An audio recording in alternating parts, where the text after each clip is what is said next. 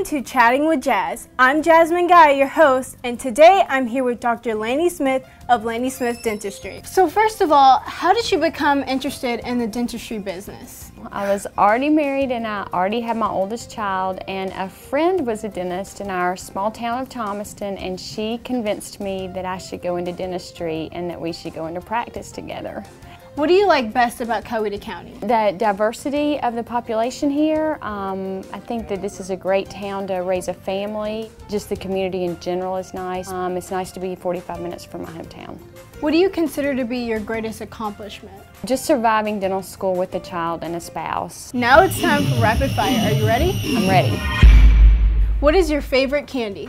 M&Ms. Who is your dentist? Scott Johnson, my partner. Coffee or tea? Coffee. What's your favorite number?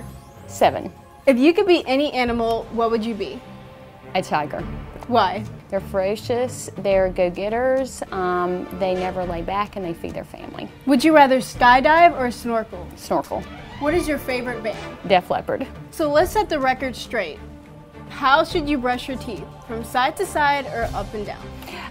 You should do gentle circular motions, and you should concentrate on getting every surface of your teeth. Front, back, up, down, forward, side to side, and you should absolutely floss and rinse with Listerine. I think oral health is the gateway to overall health.